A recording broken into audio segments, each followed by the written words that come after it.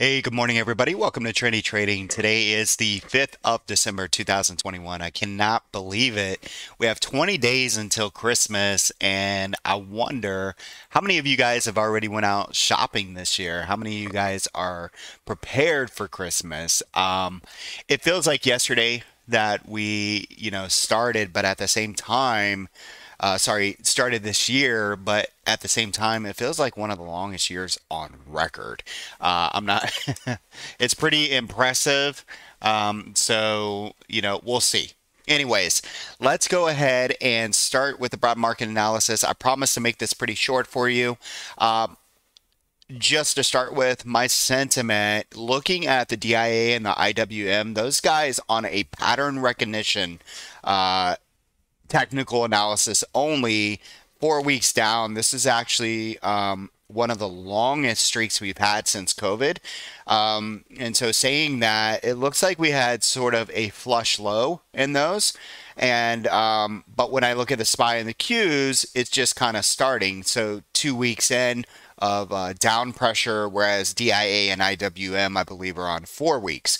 So what does that mean? The SPY and the Qs need to come back 2 more weeks before we start to find buyers. Do they all kind of line up, or is it because the SPY and the Qs have been stronger this year? They've kind of found their bottom. Was Friday a flush low? Do we continue higher? And all of these start to work in unison towards the end of the year. Now, luckily, we do what's called the neutral strategy. So once again, that neutral strategy, regardless of my overall sentiment, I stick to the technicals. So just to make this really easy, when price pushes above the green line here, we look to go long. If it pushes below the red line, we're looking to go short. But again, the lower levels are support, and the higher or the levels above are resistance until proven otherwise.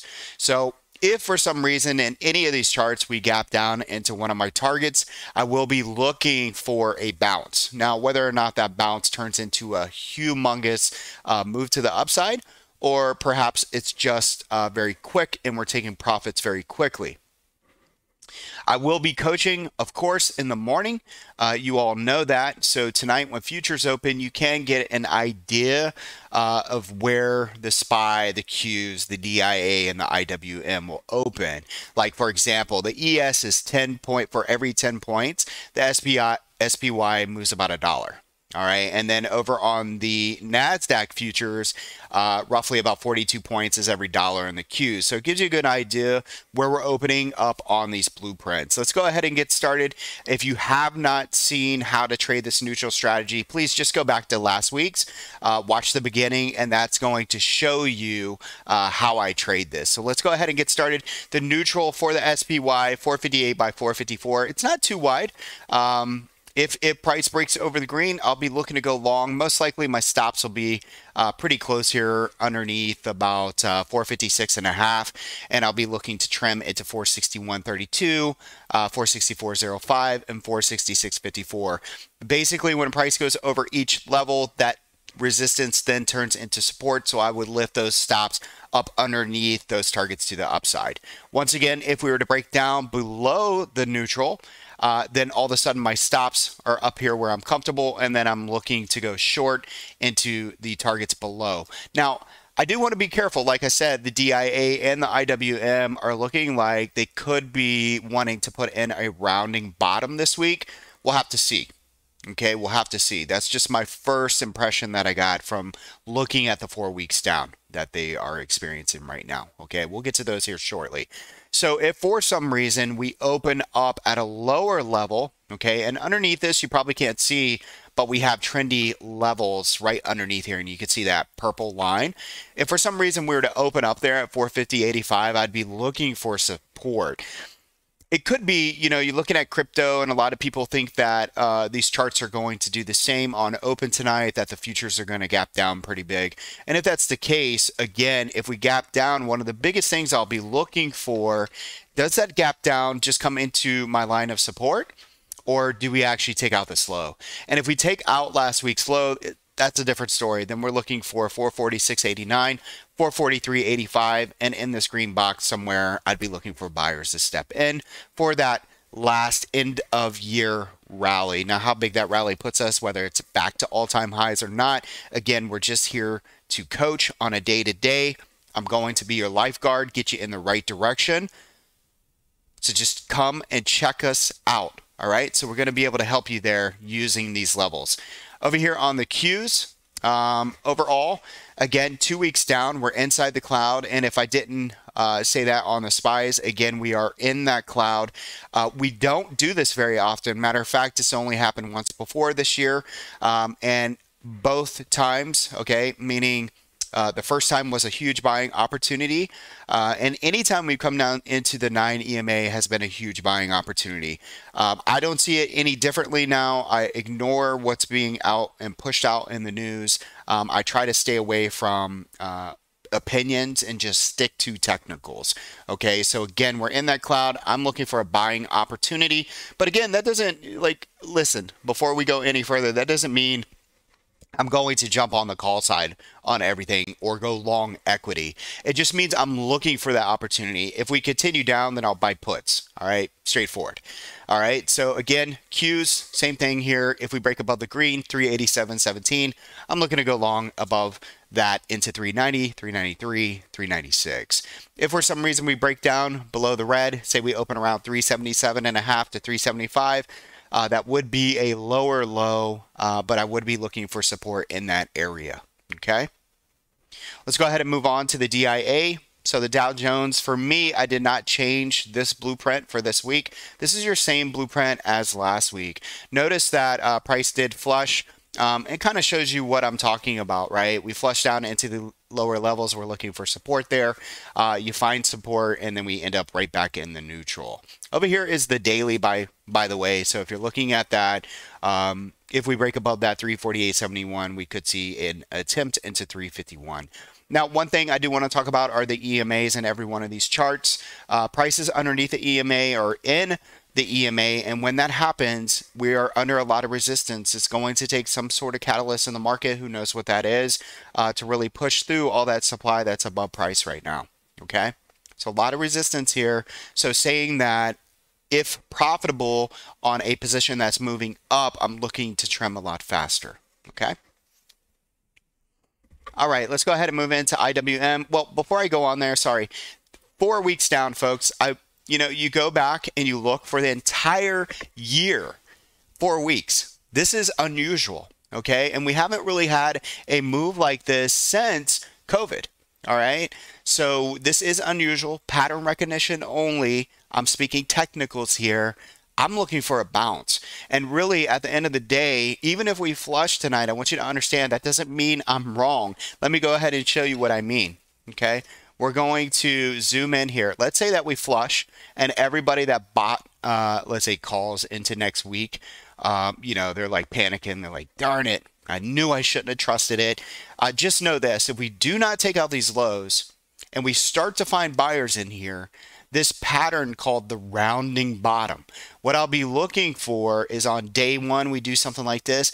Day two, we go inside. Wednesday, we start to go up, and then boom, we got this nice little rally, and everything looks the same as before, right? And this is where everyone's going to come out of the woodwork saying, hey, I knew it. We were in that channel. I was never bearish. I just happened to be in calls, right? And that's good. That's awesome if that's you. I hope that works out for you, right? So again, that's what I'm looking for. Nice round and bottom. And you can learn a lot by studying these, okay? Studying these round and bottoms. First, you get the flush low that scares everybody, stops everybody out. Then they push it higher into Friday's close. And then they start to slowly, check this out, folks, slowly make higher lows. That is the key there. Please pay attention to that this week. All right, going into IWM. All right, same thing here. Holy smokes. When you didn't think, everybody's been waiting for this big breakout in small caps, just like me. You got the breakout, folks. That's right. One whole candle and a half, and boom, the sells are the buying opportunity is over, right? Well, to me, the buying opportunity is just kind of starting if we don't take out all these wicks down here to the lower left-hand side, right over here. All right, and again, neutral strategy, pretty straightforward. You can see here, if we go back above 214.53 and we hold that level, I'll be looking for 216.30, 218, and possibly up to 221. And same thing, if we break down below 210.65, look for support at one of these levels. Whether you want to short there or not is up to you. Stops can go above this 210.65, and you could be trimming into the lower levels as well. If for some reason we got a big gap down, I'll be looking for this to be support until it's not. All right, pretty straightforward. Let's go into gold. I'm going to make these really quick for you. So gold, I did not change the blueprint as well. You could see it worked pretty well last week as well. Price broke down. It found support at my lower target at 165.24, then pushed up. It's a really boring trade. It's not something that I'm even interested in at the moment. That's me for right now. Okay, so overall, I'm neutral. You can see my banners here also saying neutral. All right, so TLT, these are your bonds, and you can see I had to put a new strategy or blueprint out here. It did very well on last week's. You can go back and look at that as well. So if you took the buy above the green, congratulations. You hit almost all your targets. Well, now we have a new one. If price pulls back down to the 152.87, look for support there, and probably most likely will move back up towards the 154 area. If it cannot get over 155.48, it just goes sideways and kind of stays there and maybe even dips back into the neutral. For me, I'm not interested in trading the TLT, just kind of using it as an instrument here.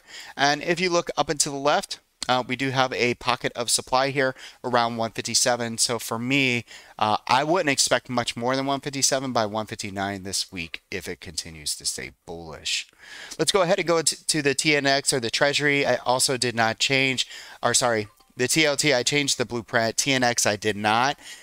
This one, I would expect the Treasury to start going bid somewhere in this gray box. So between the 12.5 to 13.08, I did not change the blueprint. Just use it as a blueprint, or sorry, as an instrument to get sentiment off of. Obviously, do not trade this. All right, so here's the dollar or the DXY. Same thing, didn't need to change the blueprint this week. You could see it just stayed neutral. It is rounding out. This is what a round and bottom looks like, folks, over here on your right-hand side. Again, a flush, higher lows, and this is a pretty bullish pattern. So, you know, bulls, be paying attention to this. I would say if price can't get over 96.58, I wouldn't be too concerned. If it starts to fade, I think the market starts to melt up a little bit this week. Okay. All right, so the skew is your hedge funds. I only pay attention to the weekly numbers around 149.64. This is saying protect, okay, and it's been right for a little bit, for a couple weeks here, and you know, going into this week, it's saying still protect. We'll see about that, okay. And then over here on P-Call, this I have to say got very high on Friday. What it's saying to me is that there's a lot of fear. Okay, and so all of your retail traders, they were net long, all right, and then they were caught off guard maybe into the beginning of the week or last week. But now it's saying there's so much fear that people are jumping onto the put side when really in reality, this is a buying opportunity for me. So once again, I'm looking at, you know, starting to look, I should say, at looking for long-term trades. You know, I love absolutely, which brings me to my next subject is the fear and greed is at 20, which is extreme fear. This is where I do my best. So I'm looking at buying names that have been beat down. And that is my focus this week. And I'm going to have a big list for you folks tonight inside the room. We're going to wait for futures to open and then we'll check out some names. But I'll be charting a lot of stuff for a longer horizon, longer time frame, and just give you some names to really ponder and look at. Okay. So again, fear and greed is at 20, which is extreme fear, which tells me when the market's at extreme fear, everyone's protected. They're on the put side. And if I were in charge of the market, it'd be a great time to rip those faces off, right? And push that market up. Now, again, that comment might throw you off, My neutral strategies, the prices need to come into that support. If we get a flush, I'm paying attention to those higher lows. Do not forget that. All right, down here at the VIX volatility index, this is pretty straightforward. Caution over 20. You can see the volatility increase, prices. We got wider ranges in stocks. People got fearful, etc., etc. So my biggest thing this week, if price can't get over this 33.94, I think we fade back over the next 2 weeks, back down at least into 24 by 20. Okay. Now, if we break over the 33.94, you could expect 37.4 all the way to, give me 1 second here, to this pivot up here. And then we have this pivot up here around 40.5 to 41. Okay. All right, so the next thing we're going to be looking at are the ES monthly versus the weekly. You guys have heard this for so long, but man, I have to toot my own horn. I put the blueprint together in December 2020 for my members. Not anyone out there, not any hedge fund, no one, absolutely no one is got this kind of technical analysis. You could see it right here. You could follow me for the last year. You could see all of this. We started this. I said where price would go. I said where price would turn around, and everything has happened just the way I planned it out on the ES futures, which also correlates to the SPY. Notice that price broke out back in December when I put this out. It hit each level. When it took out those levels, we look for price to move up into the target. We hit here, okay, in November, almost literally to 47.56 and a half, and then price pulled back just like I expected. And now we're just kind of hanging in there. And honestly, as long as we stay in here above 44.66, I wouldn't be too concerned. I think we just go sideways and try to, round out and possibly push back towards 46.19 and possibly to the all-time high of 47.56. Over here on the weekly, this looks a little messy, and I apologize. I'm using my Thinkorswim here. You can see here, same thing. I haven't changed it since October, and the reason why we did not change this is because we were not building value above the red box. So I told you to look for this. You can see now we're starting to pull back. We did find a little bit of demand here. Look at the trendy indicators. These green arrows is telling you that buyers are lined up here, and so everything is working. So again, if I take you over to trade view, and we put you on ES futures, you can see that green box is right in line with the trendy indicators. And I said, stay patient in here. Stay patient, okay? Because look, people are getting like messed up here. All right, big time. I start to feel a little bit more bearish if we start to break down below the 44.66 area into 4444. Okay? All right, let's go ahead and minimize that really quick. And let's come over here to the NASDAQ. Again, I can't make these blueprints up. I gave these all to you. They have worked to the tick. Not anyone out there is able to forecast price like Trendy Trading. Once again, it's all right here to show you. It's weekly that I give you this feedback. I think it's absolutely outstanding. I love it. I mean, when I really think about it, I mean, who else is able to give you this months in advance? Not anyone that I'm aware of. So you can see here that price loves the 9 EMA on the monthly. Do we pull back there? Again, it's super strong. So into the year end, maybe we're to get a capitulation event and we touch this 9 EMA. If it does, oh my goodness, I am ready to freaking buy. So I'm going to put an alert just to be careful here in case we get a capitulation event. I want to know. And I want to be ready. All right, so we're going to put that there. And over here on the right-hand side, again, I can't make this up either. This was your blueprint from before. We hit the red box. We have then pulled into the green box. We'll be watching this closely for the NASDAQ futures. Oil futures, okay, enough is enough, right? It's like, how much can you go down? Really? And sorry about that. I was showing you guys a daily. It should have been on the weekly. Look at this. Absolutely incredible. Let's scare everybody, right? All the way into the holiday season. Let's drop oil prices, get the gas prices down right in time for you to start traveling for Christmas and New Year's, right? Anybody traveling anywhere? Anyways, it's a seasonality thing, folks. It's just that there's some kind of thesis behind, why it's doing something every single year. I encourage you to go back and look at the weekly and the monthlies around, spring break time towards Christmas and New Year's. It's always the same exact thing. It's just a different story, right? So here we are. We pull back into the green box. We're starting to find some buyers. The month is pretty ugly. I have to be, honest. I thought if we got over this level up here, which we didn't, right? That we would hit 93. 93 was my target. Is 93 still my target? I think so. But we really need this level down here at 59.74 to hold. If that doesn't hold, then I don't think we hit that 93 anytime soon. But if we start to bid above 69.54 again, I do believe we hit that in due time. All right, Bitcoin. So just know that, I called it to the top in the beginning of the year. I shorted the Bitcoin futures down to the green box early in the year.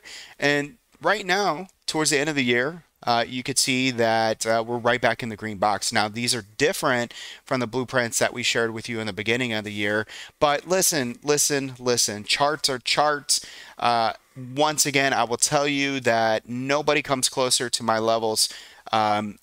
These things work. And so my point is, don't get overhyped by these names that came out of nowhere this year who are really popular. But really, when you look at them, they're giving you a lot of like noise. Just look at the technicals. Green box to red box to green box. It really is that simple. And again, finding them is not simple. I put a lot of time and effort into these, but I do teach how you do that. All right, so Bitcoin, forget about the news. We know that it pulled back big time over the weekend, but it's okay. It's absolutely okay. What I'm seeing on a monthly is a nice a nice cup, a pull back into the green, and possibly a nice cup and handle later on this year. Whether it happens before Christmas, I have no idea. Do you believe in Santa?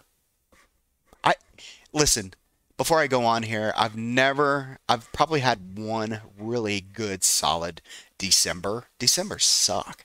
They really do. They're not easy to trade. I've been telling my room that for years. And so this year I felt really good. I mean, I was profitable last week, which is really awesome. I'm sure a lot of people were on FinTwit. But, I was profitable. I'm proud of that. And it wasn't easy. And yeah, anyways, here I am in the green box. The 9 EMA is your cushion. There's an inside and up here. There's definitely demand here. If we look over here into Bitcoin, you can see here entry on reclaim. It never reclaimed, so we're not going long. You're just letting it do its thing. And we talked about this here in the room. So nice H pattern. And then just refer back to the Thinkorswim levels that I just gave you. All right. Now, if things were to get really ugly, you could see prices come down here towards the 48 level into 43, but I would expect some support down here around 43. Okay. All right, folks. Well, I really appreciate you taking your time out. Don't forget to check out trendytrading.co.